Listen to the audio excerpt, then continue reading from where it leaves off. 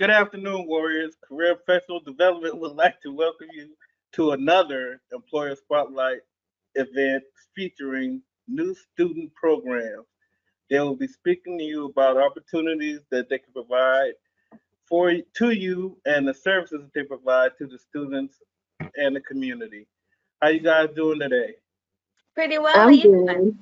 Excellent, excellent. Well, you can get started whenever you're ready. Okay. Thank you. So, hello again. My name is Carla Perez. I am the new student programs coordinator, and I was on a little bit earlier with student civic engagement, because I fall under under that umbrella. My direct supervisor is Garrett Smith. As a new student programs coordinator, I kind of have three specific job duties that I do. One is I am in charge of the Blue Coat Ambassadors, which Hannah is one of our Blue Coats. We also have Amanda and Krishan on audio.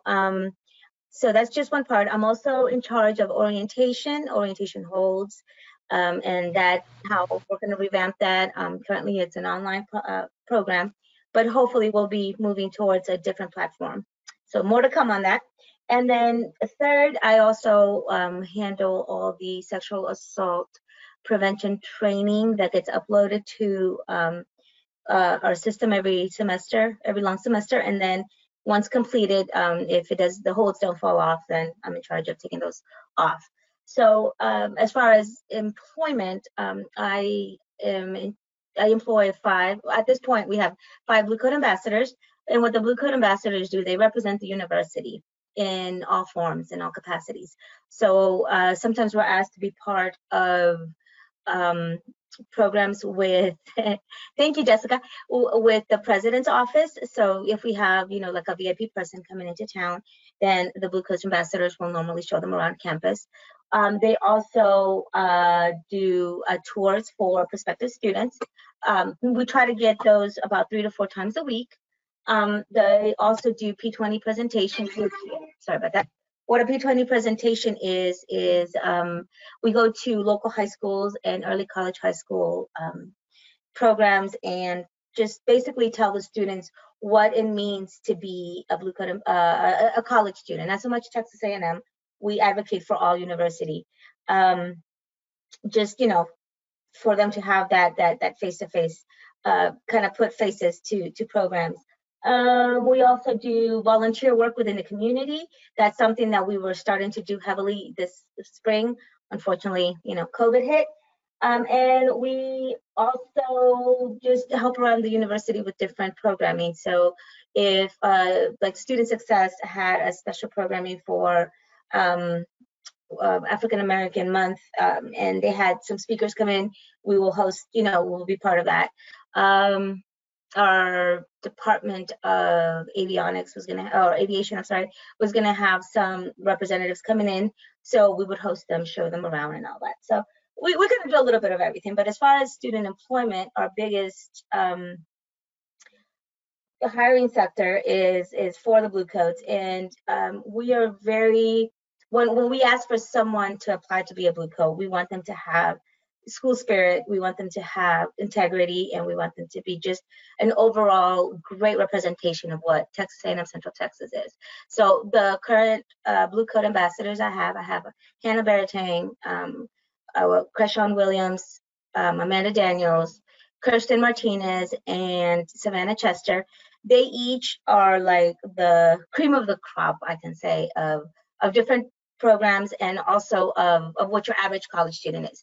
They all have amazing work ethics, intelligent.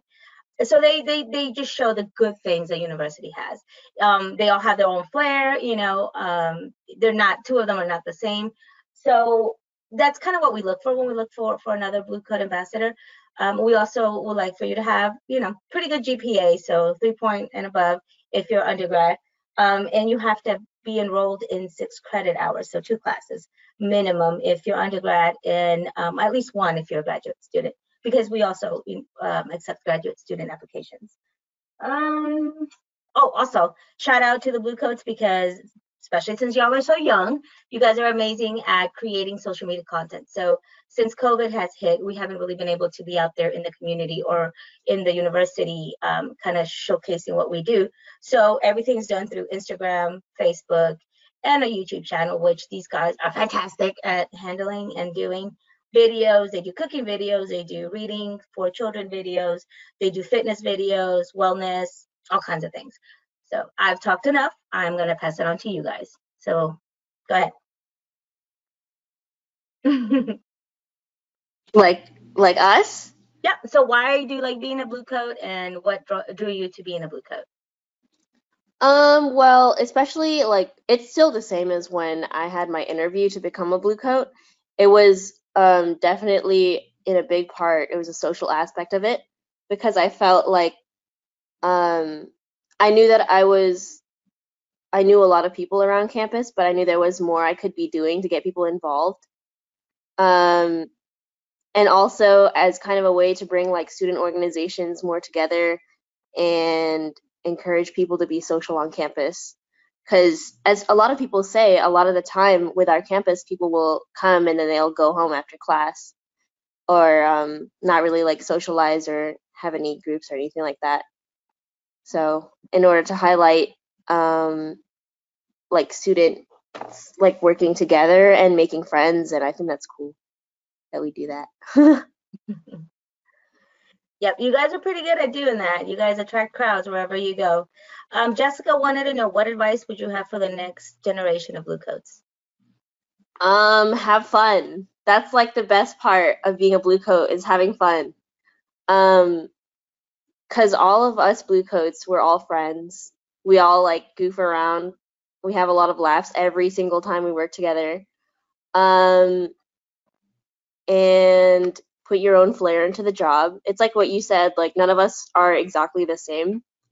So I feel like we all bring different things to the table and it makes us more like cohesive. So yeah, make friends with your coworkers, make friends with fellow students. Yeah.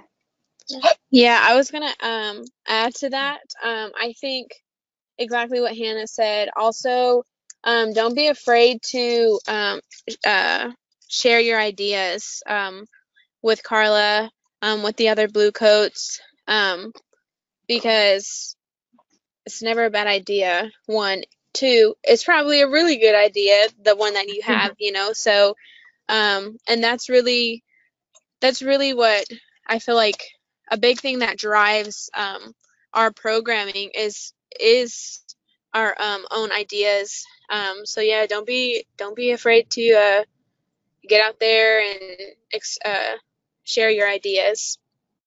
Yeah. It's definitely given us a lot of creative freedom. That's what I think. Cause we all, well, Carla was like, you guys pick your programming, and then we did that. I think that's really awesome that we just got to like pick what we could do to help with programming and stuff like that. How about you, Ambassador Williams? What are your words of wisdom?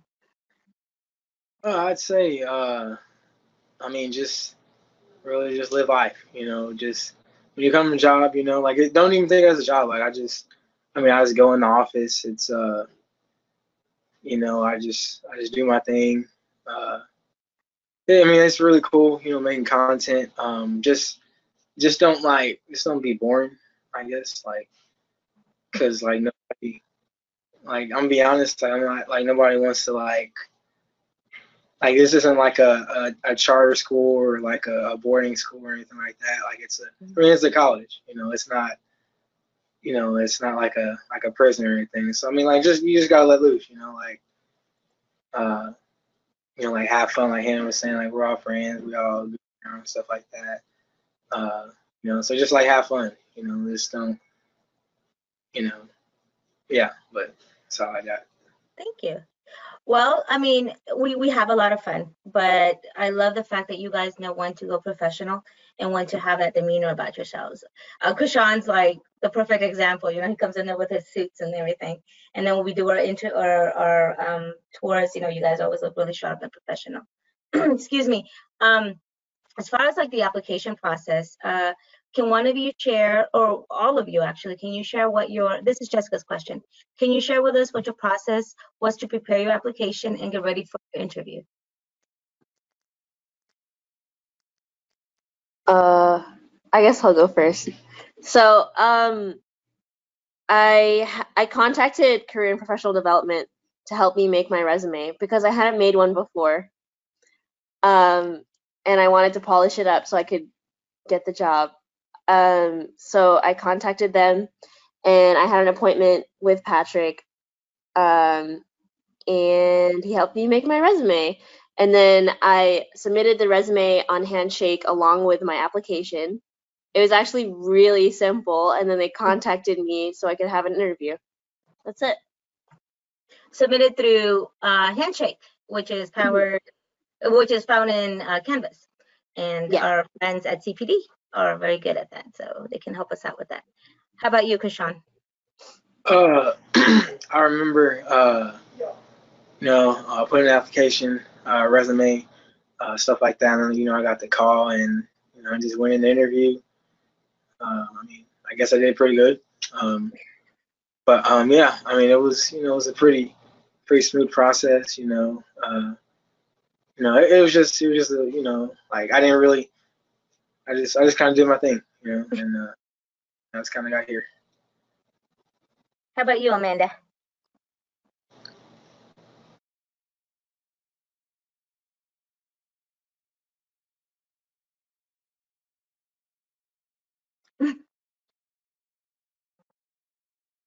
So I didn't like have a like a solid appointment with CPD, but I had my resume ready, and I did go to the office, and I asked the Office of Student Civic Engagement, asked if someone could review my resume, and a very nice lady was able to review my resume right there, like in the office. And I also got to speak with at the time, a Blue Coat ambassador, and he told me what to expect, in the interview and of the job. And like Krishan and Hannah, I applied on Handshake as well. The interview, all of it, applying for the job and the interview process.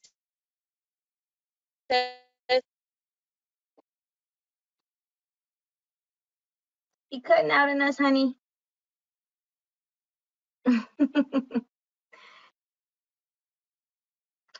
One thing I'm going to jump in, I forgot to mention, is as a Blue Coat ambassador, if you're working a long semester, you get paid $8 an hour, plus you get a scholarship. So it's a $750 scholarship that you receive, for being part of the team. So that's pretty nice incentive. And you also get, polos, blue coats, those essentials. So you can provide the tours. And then Coffee with the Blue Coats, that's like our biggest event that we host on campus. Normally it's on Tuesdays, but now that we've shifted over to virtual, we still have Coffee with the Blue Coats on Tuesday at 10 o'clock in the morning. And Hannah, you want to tell them how you can access that?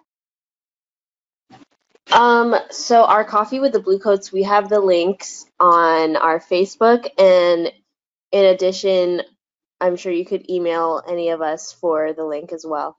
Mm-hmm. You can also find it on Engage and on Warrior in the Clouds, on the Cloud single. So we posted on all of that on most of our social media. And do you want to talk about Discord? Ooh, okay. So this is very, very new.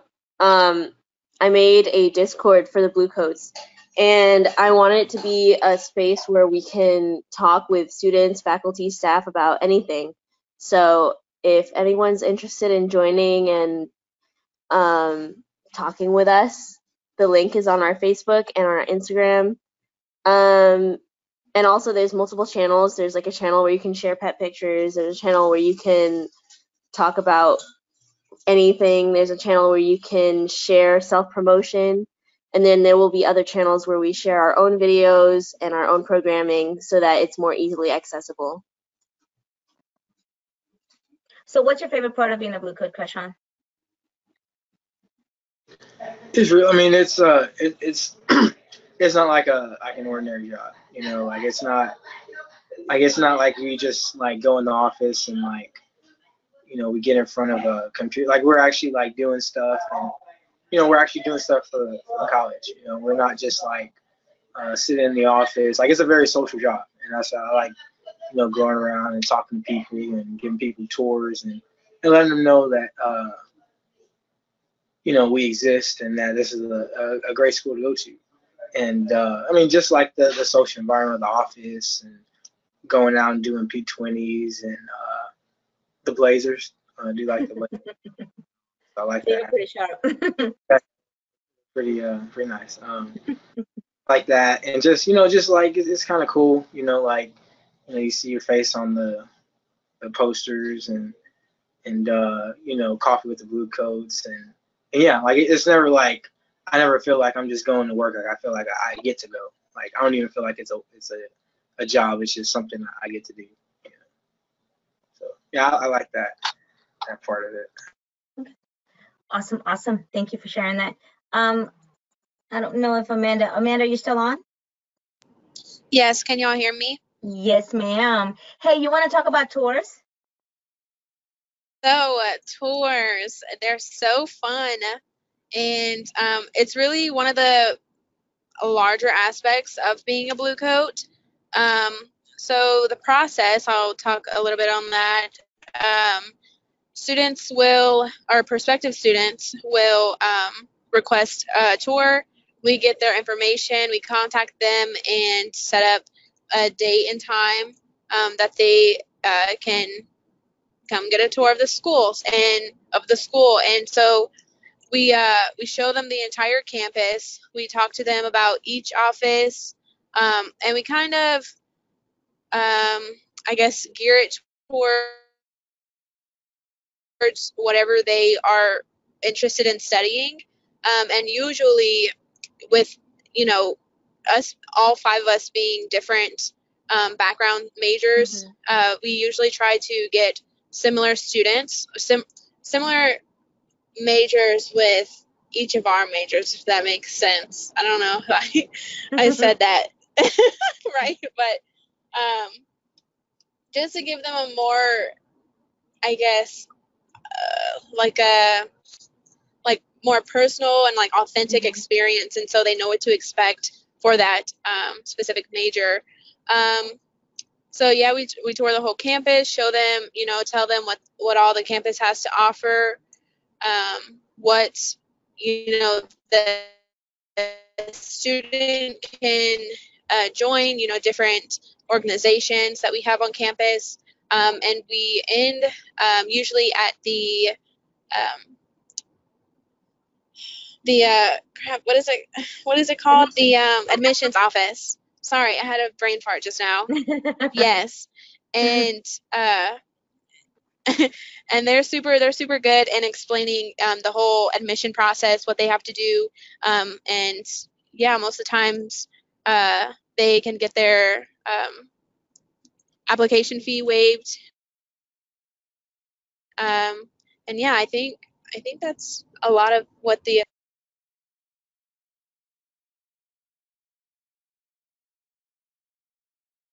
You cut out again. Either one of you want to pick up on the last part of that? I would, but I don't really know where she was going. No, she said that at the end that end up in admissions, and then kind of you know, each individual tour is, I guess, specifically made for that person. It's not like a blanket tour that you would give. You know, like bigger universities kind of do like these huge, okay, this is kind of a general tour. I like how you guys have taken that and personalized it. We definitely do. And I remember there was this one group that was only touring for like online classes, and they mainly wanted to see specific things. So I cut out all the parts that they weren't really going to care about. I would like ask people like, what are you interested in as you're here? Are you interested in this? Are you interested in this? So I don't waste their time. And then I like make the tour a lot more efficient for their wants and desires.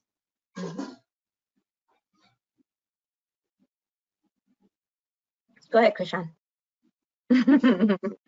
Yeah, I mean, I like to make it more personalized because I mean, like, it's not like we're not like at a museum, you know, like we're actually, you know, like, so like I might go to the balconies and just sit down and just talk and, you know, just do stuff so they can like really get a feel for like what the university is like because like, I mean, there's a lot of good spots that I know that I like to like just sit out and chill at the university and, you know, sometimes like we'll run into people and, you know, like, you know, and other students and, you know, they can talk to those guys and, you know, really, you know, get an understanding of what it's going to be like coming here. So yeah, I mean, it's a pretty cool experience and really rewarding. And so yeah. It's a very organic experience, I think. And as being y'all's supervisor, I've gotten some feedback on it. And what a lot of the times the folks tell me is that because you guys have taken time to give that little extra flair, you know, they feel already that they're making friends within the university. So one lady in particular, I remember she said that she toured her and her daughter, and next day they went to tour. It was another big college campus. So her daughter said, Mom, you know, I appreciate that you want me to go to a bigger school, but I feel that at this university, I can make friends and I can speak to professors and because of the size. And then I feel like I already made a friend with that person who gave the tour. So, you know, without just singling one of you out, because you all are amazing, you guys give that type of experience and I appreciate that. So thank you for that.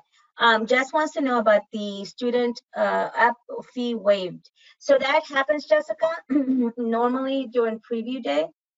If the Bluecoats will give like a huge group tour, then those folks that sign up for that can have their applications fee waived. Also, special circumstances, when we do take them to admissions, and depending on the circumstances, they can also speak to Josh or Ellie and have that fee waived. So these guys make that kind of stuff happen all the time. So you guys have any other comments? I feel like we've given a pretty overall impression of what it is to be a Bluecoat. Are there any questions? Amanda said being a Bluecoat is very rewarding. Thank you, Amanda. And the thing I love about the Bluecoats too is that you guys don't just participate in Bluecoats, you also participate in student government. And I know, Hannah, you were the president of your organization of, what was it? Science Club, right? And then I know Krishan is part of Sociology Club, Criminal Justice, and I don't know, you're part of everything. Yeah. And of course, Amanda's our vice president, so. So Carla, do you know about what time frame you'll be accepting applications? So we always have our position open on Handshake because we like to take applications, you know, and like I said, we like to screen folks so they can have, so they can be that perfect fit for us because of all the different personalities and all the different benefits of having, well, because historically Bluecoats used to be kind of handled by older folks, and because the school itself is shifting to like a younger demographic, then we want to go across the board. So, you know, don't be afraid to apply for Bluecoats. Doesn't matter whether you're returning student, first time student, however you know, whatever point you find yourself in. So awesome. So you guys have any last thoughts about the application process or things that you guys are doing? Any programming you want to talk about really quickly? Aside from Coffee with the Bluecoats?